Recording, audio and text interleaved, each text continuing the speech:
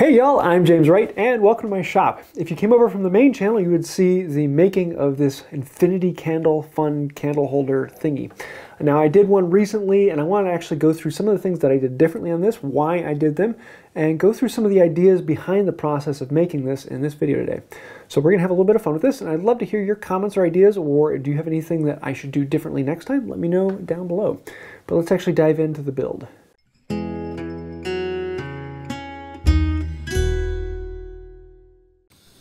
We're going to be working with some one-sided reflective plexiglass. This is interesting stuff. It's basically plexiglass, but there's a film on one side that is a one-way reflective mirror. And so if the light is brighter on one side or the other, the light bounces around inside, which gives you that multi-glass feeling.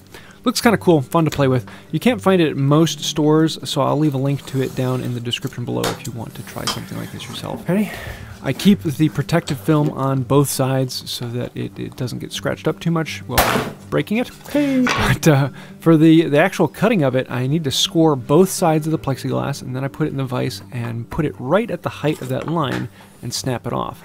For the first one, I marked it out with a ruler, but then I found I could actually mark it off a little bit easier with a marking gauge, and then I can come back in with a knife and score the marking gauge line a little bit deeper, and the score from the marking gauge line actually gives a track for the knife to follow in, so it makes it fairly easy to cut that line all the way across, score it on both sides. You have to be a little more careful with some of these smaller pieces as they tend to break off, and so I find that using a board helps them go together a little bit better.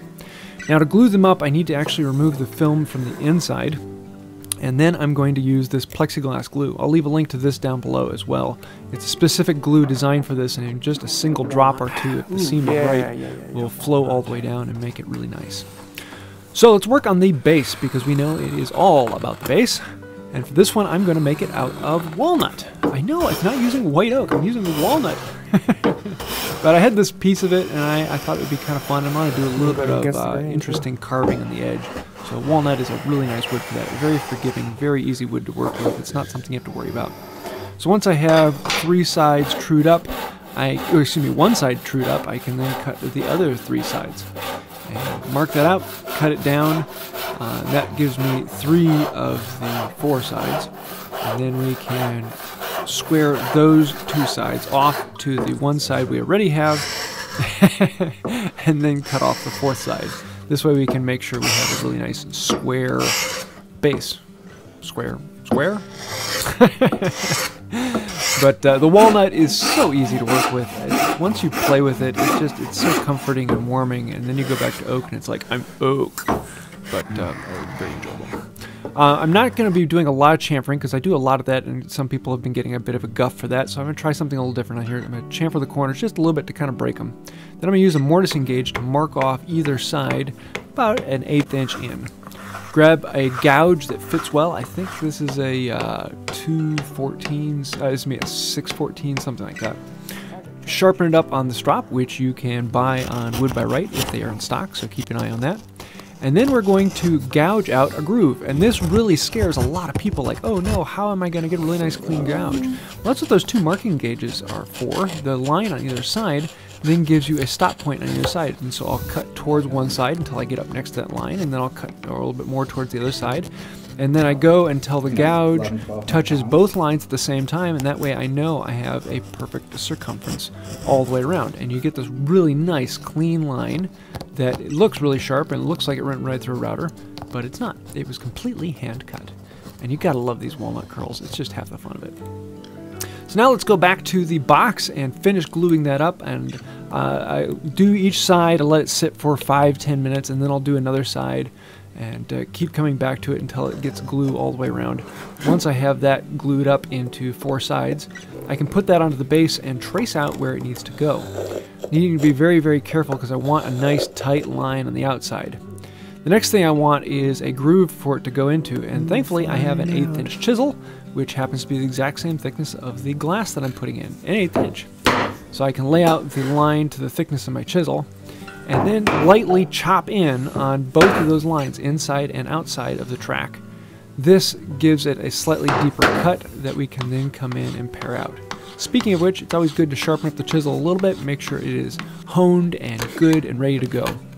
then we can chisel it out. And this was just so much fun. These tiny little curls pulling out of the groove. It was absolutely gorgeous, and I was excited. Can you tell? I was having a little bit of fun here.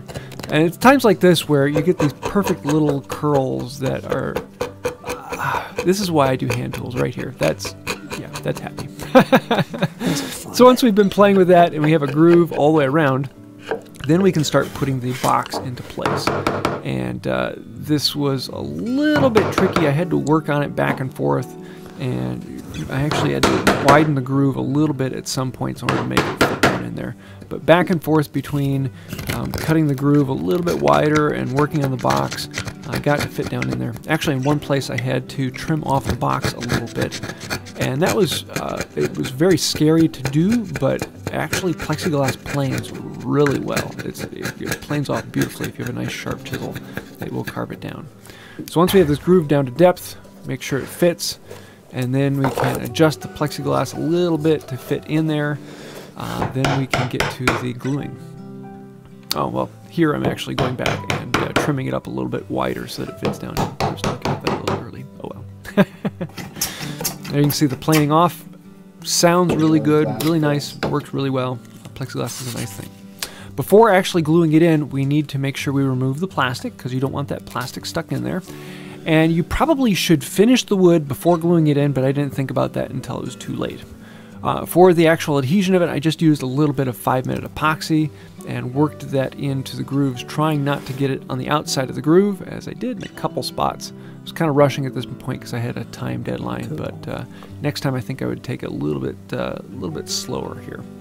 Slide it down in and let that epoxy seal it in place. It's not going to have a whole lot of pressure, so there's no real reason for the epoxy to be incredibly strong. I just used a couple lightweight clamps to hold it in place. And it was about this time I realized, wait a second, maybe I should have finished it before putting it together.